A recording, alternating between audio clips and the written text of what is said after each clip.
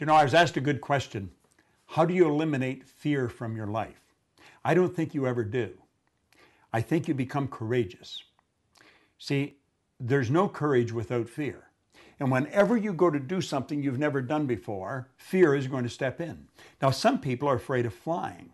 Some people are afraid of different things that really make life very uncomfortable if they don't get over it.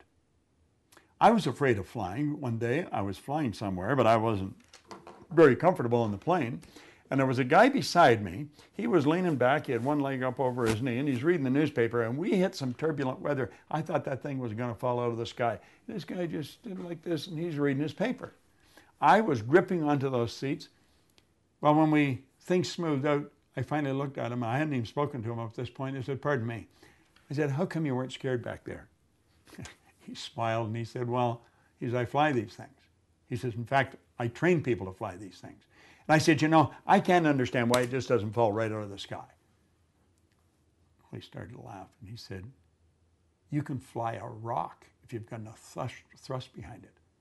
When he said that, I could see myself throwing a rock. I was flying the rock. The rock was flying. And as long as there was thrust, the rock would fly. Then I was thinking the millions of pounds of thrust that are in those big engines. Do you know something?